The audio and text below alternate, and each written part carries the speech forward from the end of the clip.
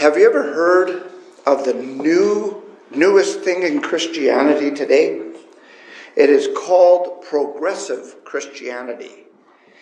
Now, it really isn't anything new. It's the same old devil's attack, just dressed up just a little differently. I saw this fellow on YouTube. He was doing a video, and he's all dressed up fancy in a robe and everything, and he's got his little rag hanging down here and all of that stuff. And he says, I will understand Jesus using my own cultural symbols. And even if I get it wrong, he is still my Jesus. Now, I'm just going to let that sink in for a minute as I go here. That is just wrong in so many ways. He admits he doesn't really care if he gets it wrong, because the most important thing is that he's doing what he wants to do, and Jesus still belongs to him. He says, he's my Jesus. It's like he's got personal ownership over Jesus. Even in our twisted society today, sometimes that wouldn't work in any other relationship. Try it out. You wouldn't say to any other person that I will interpret you any way that I want to, regardless of what you say, and if I get it wrong, you still belong to me. How does that work? This is disrespectful. It is not humility in any way, shape, or form. It is not faith in Jesus. It is narcissistic and abusive. It's so sinful and degrading, and it's exercising pride rather than humility. You cannot take Jesus on your terms. It has to be on his terms. More importantly, if you say he is my Jesus, you have not been listening or have heard his message. You are just using Jesus and his popularity as a mouthpiece for your agenda and your message. The irony in all of this is when you say that, you're saying you don't really care about Jesus. You only care about yourself. That is idolatry in the worst sense, because you are saying that Jesus is going to fit into what you want to do and what you want to believe. Jesus says many things contrary to what this fellow preached. If you will come and follow me, Jesus says, I will give you rest for your soul. Follow him, not him follow you. He says, the one who loves me abides in his word. Whoever keeps his commandments is the one who loves him. Scripture says he bought us at a price. We don't have ownership of Jesus. He has ownership of us. That's the truth. Paul says in his introduction to the Roman letter that we are called to belong to Jesus, not Jesus belong to us. All of those things. And again he says, anyone who does not have the Spirit of Christ does not belong to him. And those who belong to Christ have crucified the flesh with its passions and desires. So it is exactly the opposite to what progressive Christianity is suggesting. He doesn't belong to us. We belong to him. Genesis 12 verse 3 is God's covenant with Abraham, where he says that through him and his seed, that is Jesus, all nations will be blessed. And then in Genesis 49 and 10, he says, the scepter will not pass from the line of Judah until he to whom it belongs has come. Well, who does the scepter belong to? It belongs to Jesus Christ, our Lord and Savior, our King. In 2 Samuel 7, David has promised that God would raise up from his flesh and blood one that would reign eternally on the throne. And it talks about the virgin birth and his suffering and where he'd be born and different events that would take place. God is saying Jesus is coming. And now, did he ever come? Just as the scripture said he would. From his birth, to his ministry, to his trial by evil men, to his sacrifice, his burial, and ultimate resurrection. He fulfilled it all. I think it's Luke 24:44 says, he fulfilled everything that was said about him in the Torah, and the Psalms, and the prophets. Everything. He fulfilled it all. And he established his eternal kingdom. That doesn't sound like someone that we would take ownership of, but it does sound like someone who would take us to be his people and belong to him.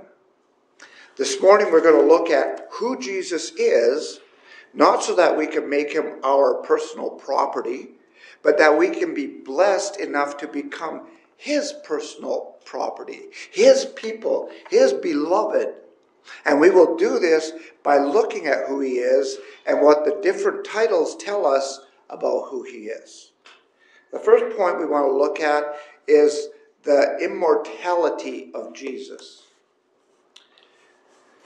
The scripture teaches us that Jesus is the Son of God. In fact, that there are more witnesses and testimonies that Jesus is the Son of the living God than any judge or court or anyone else would ever need to ratify it as truth. There are many prophecies of the Son coming, and they were all fulfilled. God from heaven declared him to be his Son in Matthew 3:17 when he came up when John the Baptist baptized him. John the Baptist prepared the way, and when Jesus came, he declared, "Behold the Lamb of God that takes away the sins of the world." He gave there's been multiple testimonies to this fact. Jesus himself made the claim of being the Son of God. The demons he cast out witnessed that he was the Son of God. The demons did.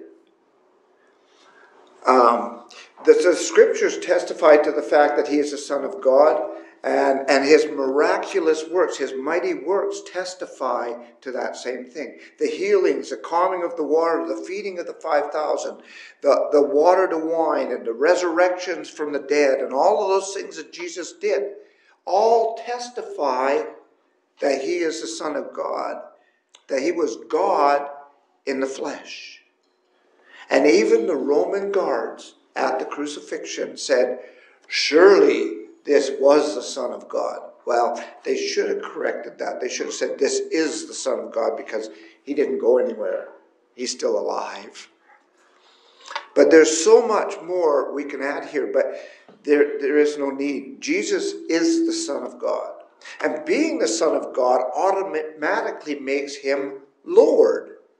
Now, Lord means someone who has power and authority over you, like a master or a ruler. In other words, when we are in Jesus, he is our ruling authority. And people look at this sometimes and they look at it negative, but it's a positive because he loves us. He wants what's best for us. To have a Lord that does that, you can't have anything better. In John 13:13, when Jesus had washed the disciples' feet, he sat down and after all of that, and he said to them, "You call me teacher and Lord, and you are right, for so I am." He never denied the fact that he is Lord. He said, "I am Lord." Things that happened in Jesus' ministry and with his apostles demonstrates this fact to be true as well. At his birth, the wise men, when they found Jesus, they fell down and they worshipped him. Does man ever get worshipped? Well, I guess sometimes in the world they do, but they're not supposed to be.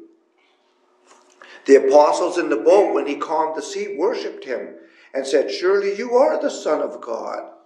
After his resurrection, they came to them and they fell down and they worshipped him. When Jesus came to Thomas and he said, "Give me that finger. Here, put it in my hand."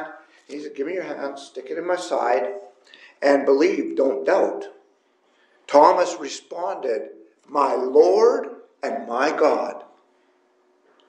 If he isn't Lord, that would not fly. Jesus accepted worship from people because he was God in the flesh, because he is Lord. In Luke 6:46, Jesus is giving us a warning about that. He gives us a warning. He says, why do you call me Lord, Lord, and not do what I tell you? Think about that. We got to be careful that we don't just say, Lord, Lord, and think we're going to get into heaven. That doesn't work that way. You actually have to demonstrate in your life that he's Lord and actually believe it in your heart. And then the last point about his immortality is in regards to Jesus, is his ability to save us from our wretchedness. There's no mere man that can do that for us. No one can do that. You can't do it yourself for yourself. In Luke 10 and verse 10, after Jesus goes to Zacchaeus' house, and after a conversation with him, he says that salvation has come to that house. For the Son of Man came to seek and save the lost. That was his mission. After Jesus' ascension, the apostles who carried forth the gospel of the kingdom spoke time and time again that Jesus is our Savior. Luke records that unto us a Savior is born, who is Christ the Lord. This he said, speaking of Jesus, of course. He's our Savior. He's our Lord.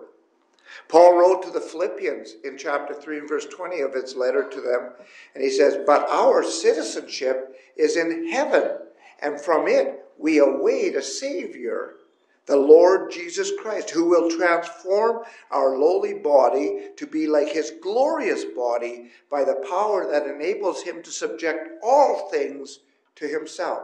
Who here wants that body? I do. Amen. Come on. We all do, don't we? That's where our citizenship is. Well, our citizenship's not here. And we're waiting for him not to save us. We're already saved if we're immersed into him. But we're waiting for him to come so we can go home and be at home with him in glory. So again, there are a multitude of scriptures testifying that Jesus is our Savior. Now, have you ever heard of someone that is able to save someone else, that the one they save becomes their boss? It doesn't work that way, does it? No, it doesn't fly. So, the first and perhaps most important point we must remember in our relationship with Jesus is that he is immortal. He is God and was God in the flesh. And we worship him and we obey him. And if we want to go do our own thing, he's not going to rubber stamp it. It's not going to work. The church sets the tone for society, not society for the church. And we got to keep that straight. God's ways are not our ways. His thoughts are not our thoughts. And we must remember that. The second point we want to look at this morning is Jesus, the mortal one. Jesus came to earth from the Father of lights in heaven. Philippians 2, 1 through 11 explains it very well, how he took on the body of flesh like a man and completed his ministry. But John says it this way. He says, in the beginning was the Word, and the Word was with God, and the Word was God. So whoever this Word is was part of creating us and everything that we see and that we don't see around us.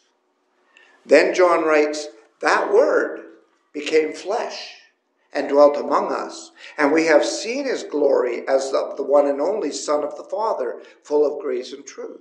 John 1:14. No one else has seen God. The only God who is at the Father's, he has made him known. So here is Jesus, the Word personified, the truth of God, the grace of God, and has dwelt among the people, at least at that time. And that could be something to wrap our minds around for sure. We've got to get our minds wrapped around that. But then in John 16, Jesus told the apostles that the Holy Spirit would reveal everything that he tells the Holy Spirit to reveal. And because what he's revealing through the Spirit to the apostles was what he received from the Father in heaven. So there you have it. Jesus is the Word of God. He is the Word that instructs, the Word that tells of God's grace. The good news of salvation is the Word that guides the hearts and the minds of people so that we can all spend eternity together with him in heaven. So he's the Word, but he's much more than that. Jesus was coming towards John the Baptist, and John immediately cried out, "Behold, the Lamb of God that takes away the sin of the world." He made this proclamation of Jesus on two different occasions. The Lamb of God here is in reference to Jesus, who became the perfect sacrificial lamb for the sins of the world. The Hebrew writer teaching the Jewish Christians who struggled with giving up the law over having grace in Christ, he says this about Christ as the Lamb of God. When Christ came into this world, he said, "Sacrifices and offerings you have not desired, but a body you have prepared for me. In burnt offerings and sin offerings you have taken no pleasure. Then I said, Behold, I have come to do your will, O God, as it is written of me in the scroll of the book." In case you haven't connected the dots here, Jesus is the sacrificial Lamb of God. He is the only one that could make us be who we are today, right here. Be followers, be disciples of Jesus Christ. He's the only one that could save us because he lived a pure life, and it had to be a pure life sacrificed for the sins of the world. The peace that I want us to see this morning that Jesus gives us is not as the world gives us. Oh, sorry, I messed up here. Just a minute. So, Jesus is our Lamb. He died for us. We didn't, like Paul said to the Corinthians, he said, "I didn't die for you. Christ died for you." We didn't die for Christ. He died for us. The prophet Isaiah, looking into the future, speaks of Jesus saying, "For to us a child is born, to us a son is given, and the government shall be upon his shoulder, and his name shall be called Wonderful Counselor, Mighty God, Everlasting Father, and Prince of Peace." Isaiah 9:6. He goes on to say that of the increase of his government and of peace there shall be no end. Imagine that. There'll be no end to the increase of his governing as people turn their way back to the kingdom. First, in John 14 and 27, Jesus said to the apostles, "Peace I leave you, my peace I give to you." Jesus came to give us peace. The question we have to answer then is, what kind of peace did Jesus come to give us? Because there's not peace like we look at peace in this world. The peace that Jesus came to give us is not like the world, because the peace he's giving us is with the Father in heaven. You see, when I'm a sinner and my sins are not paid for, I'm in conflict with God. I'm fighting God. I'm against God. And Jesus makes it possible to render that situation peaceful by cleansing us of our sins so we can be with the Father and be in a relationship with him. Paul says in Romans 5:1, "Therefore, since we have been justified by faith, we have peace with God through our Lord Jesus Christ." The peace we have with God is no longer living contrary to him, but living and walking with him, being cleansed of our sin. We no longer are at odds with God. We are not fighting God. We are loving God and being with him. So Jesus, the Word of God, came and put on a mortal body to be the sacrificial lamb, to pay for our debt of sin. And he died and he rose again, and he's in eternity, living. One of the many blessings of that sacrifice then is the peace that we can have with God. He's the Prince of Peace. Now, the third point I want us to look at about Jesus is the church and who he is to the church. When Jesus was in his mortal body, he also established a church. In Matthew 16:16, Peter answers Jesus' question, and he says, "You are the Christ, the Son of the living God." And Jesus has a conversation with it. That was revealed to you by the Father in heaven and all of these things. But then he says, and you're Peter, and on this rock, or on that confession you gave, that I am the Son of the living God, the Christ, I will build my church, and the gates of Hades will not prevail against it. You see, Jesus came and laid the foundation for his spiritual and sanctified church. And we get to be part of that. He then, being the founder and the builder of the church, it only stands to reason that he is the head of the church. Colossians 1:18 says, and he, Jesus, is the head of the body, the church. He is the beginning, the firstborn from the dead, that in everything he might be preeminent. In everything he might be preeminent. Not just in what we choose him to be preeminent in, but in everything. The head of the body is vital to its survival, to its ability to go the right directions and to function properly and have the motor skills. In fact, the brain, and you might call it computer, of the body is what runs everything.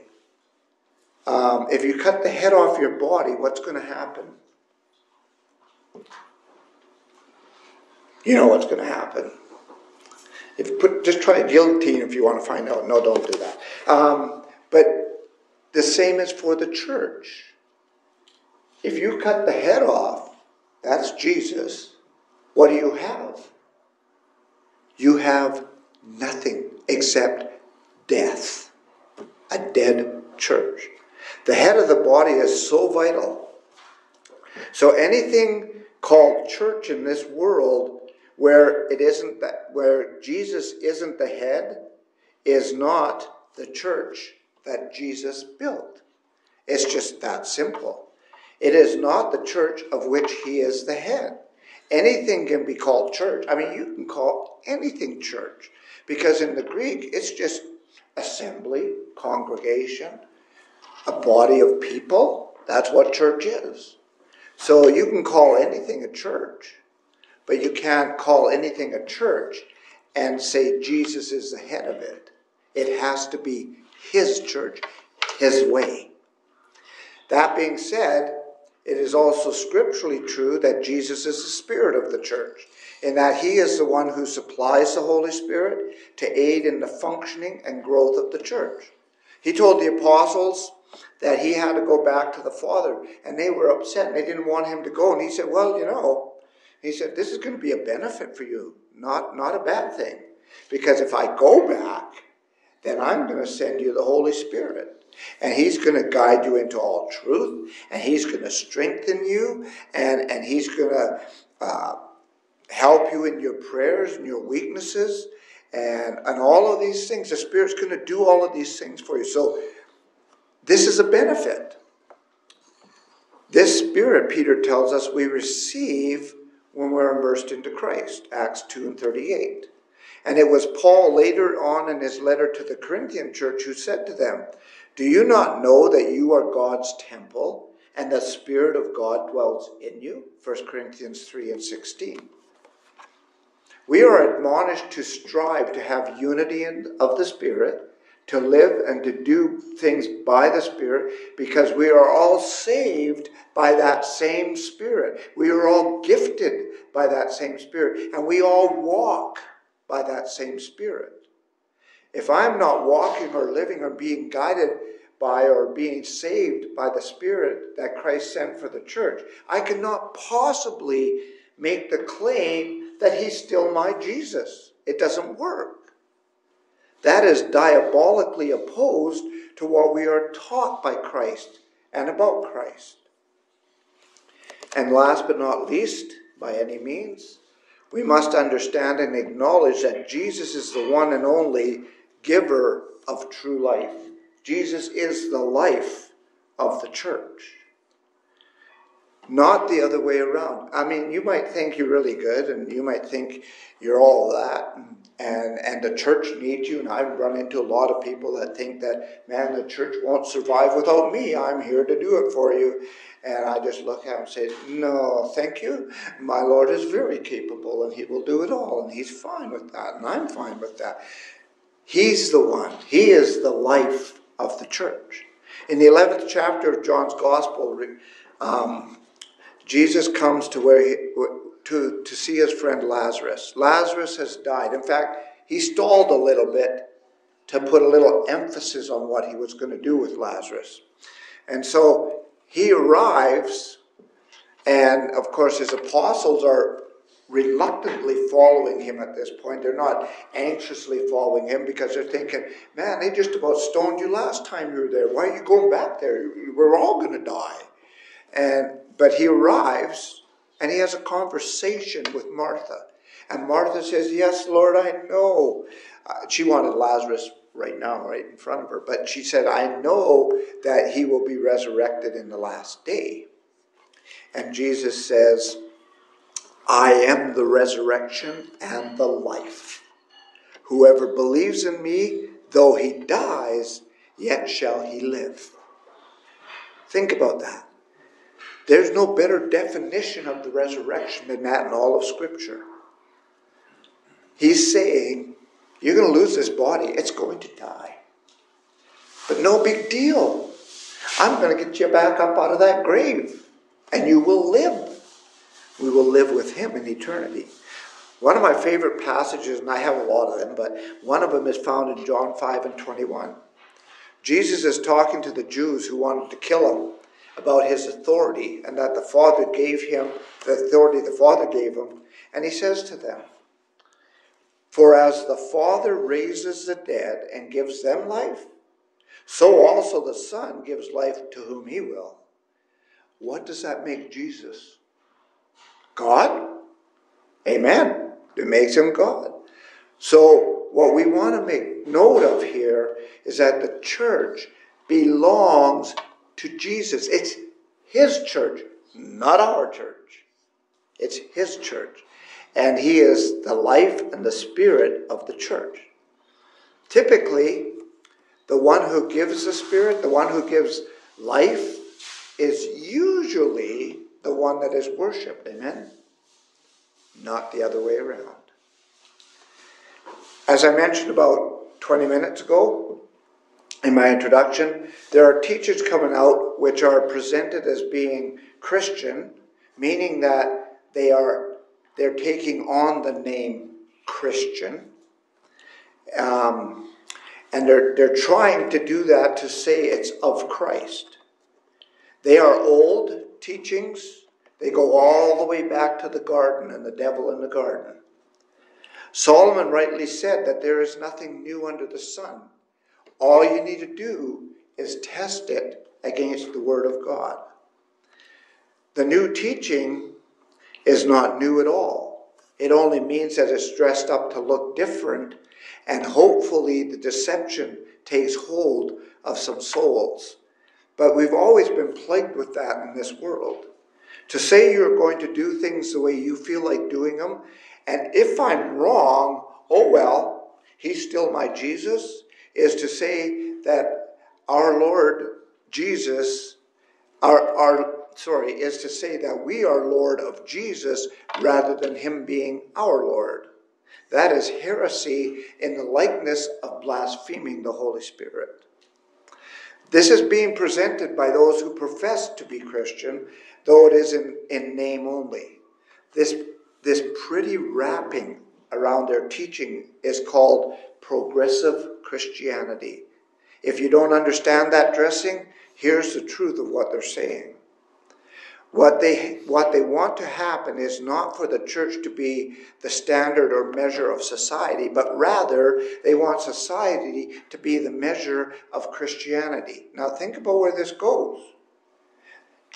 It has to be the absolute acceptance of all of man's desires over those of Jesus.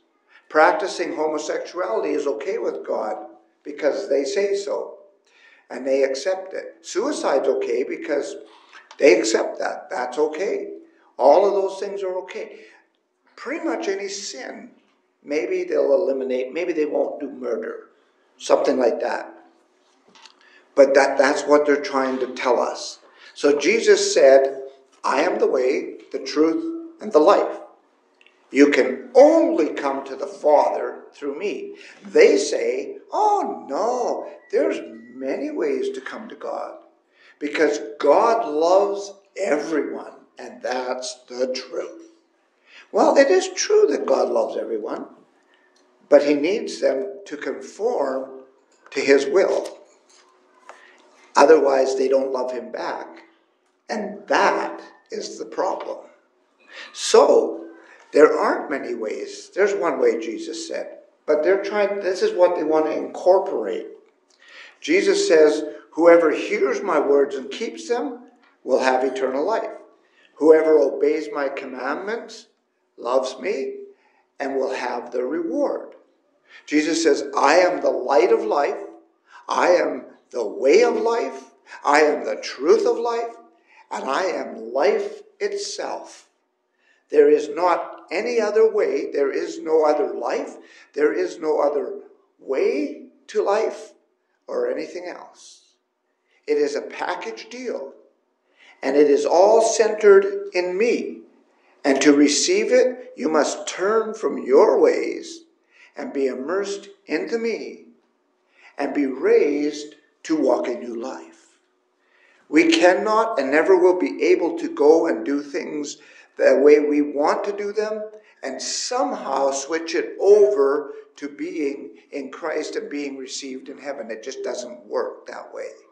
We are called repeatedly to be doers of the word and not just hearers. That means we do not follow our ill-fated ways or desires and try to rectify them, or out of ignorance and disobedience say, Jesus will just accept me anyways. He's my Jesus. That doesn't work. God's thoughts are not our thoughts, and his ways are not our ways. It cannot be said any plainer. Do not be deceived. Not everyone who says, Lord, Lord, will enter the kingdom of heaven, but the one who does the will of my Father in heaven. So let's do the will of the Father in heaven and not listen to that other rhetoric out there. If we can help you to know Jesus this morning, let us know how we can help you and encourage you so that you can be in Jesus, truly in Jesus, and not just be making a false claim. Now let's stand and sing. Jesus is